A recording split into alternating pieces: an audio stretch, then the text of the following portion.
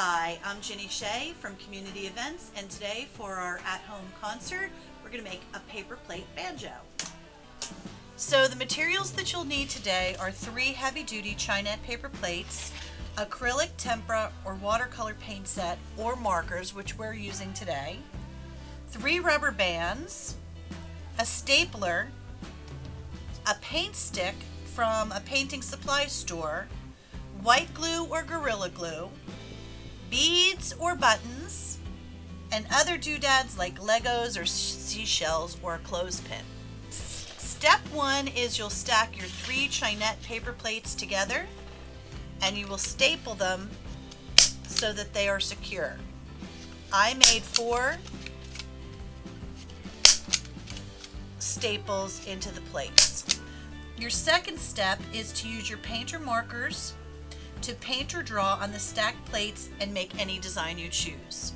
We'll let you decide how you'd like to create your design. We'll just leave ours blank today. The next step is to take your paint stick and glue it to the back of your paper plates. So I'm going to take some Gorilla Glue, put it on the ends, the flat end, press down. You're going to glue beads or buttons to the end of the stir stick as your tuning pegs. We found some little glass beads and we found some other doodads. We thought you could use seashells or buttons as well. You're going to glue these to the narrow end of your paint stir stick.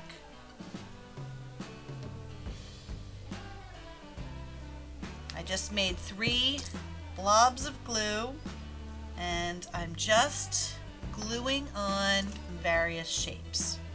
Use something as simple as Legos at home. You'll glue something on that is rectangular in shape. We had these little tiles to make the frets of the banjo, and you'll just glue those on about 1 inch apart. So in order to put your rubber bands onto a secure paper plate to make your strings, you'll want to let the glue dry for 10 to 20 minutes. So we used a clothespin glued onto the paper plates for the banjo bridge. And very simple, take it, glue it on, and you can use some watercolor paints or any other paint or marker to give it a little bit of color. I painted it in black watercolor paints. And now you will string your banjo. You'll put the first rubber band on in the middle, the second right next to it, and the third on the opposite side. Your paper plate banjo for your do-it-yourself at-home concert.